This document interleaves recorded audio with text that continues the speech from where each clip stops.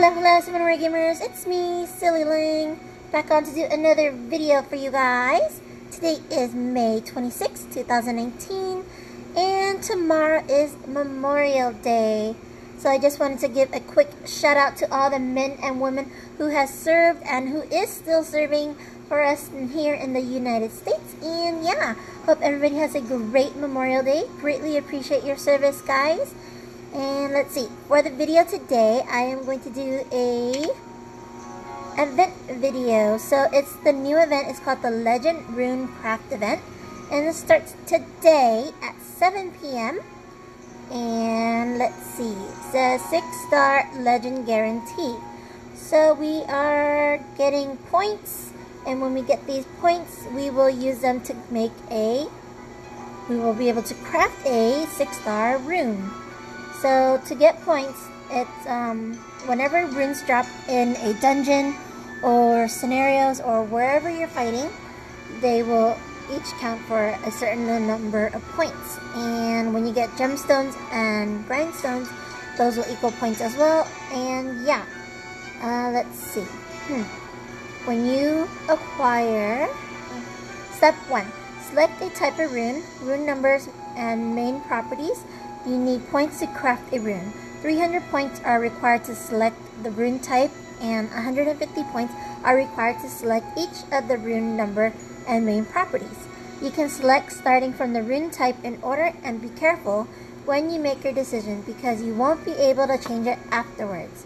So, first one, you would select what kind of rune you want to make, and that's going to cost you 300 points. The next part 2, is where you want it to be in slot 1, 2, 3, 4, 5, or 6.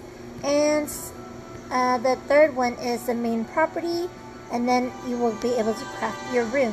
So it says step 2, use points to change the sub-properties of the rune. Sub-properties are designated randomly, and you can use 150 points to change sub-properties. Be careful when you make your decision because you won't be able to change it afterwards. So yeah, guys, make sure you guys are looking and watching to see what properties or where you guys want that special goodie to be for. Anyways, let's see. 150 points will be deducted instantly when you tap the change button, and the previously designated properties will be changed to random properties. You can't restore the previous sub-properties once you change it by tapping the change select button. You'll require a rune with the currently designated sub-properties when you tap the craft button. Runes can be acquired only once. So it says, get grindstones and gem boxes. Gather 100 points every day to open up either a grindstone box or a gem box. Excuse me. Restarts every day at 8 a.m. You can open grindstone box and gemstone box up to 5 times each. You can get items of rare grade or higher each time.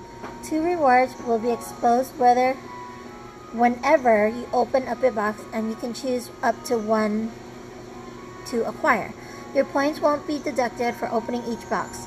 Points collected today will reset every day at 8 a.m. So yeah, that's another part. You get points to open up grindstone or gem boxes, and you can select one. And then let's see, number of get rewards based on number of grindstone / gem box opens. And when you open up, let's see, is it 1? I don't know. Is it 1, 2, 3, 5, 6, 7, 8, and 10? You'll get different goodies. So yeah, along with this event, the other event, let's see if I can go back real quick. The fundraising event just ended today. And then don't forget to do where is it? Just Draw Summoner Wars. Click on that, and you guys can actually go and vote for which monster you guys think looks cool. Like, let's say this one. I kind of like that mechanical teddy bear. And you press vote, and once you vote, you will get 50 energy sent to your inbox, and you can vote up to 5 times. So you can only vote once a day. So yeah, don't forget to do that, guys. You get 50 energies for free just for voting, just giving in your input. So yeah, as always, happy summoning. I will leave a detailed description in the description box below, and see y'all in the next video. Bye, guys.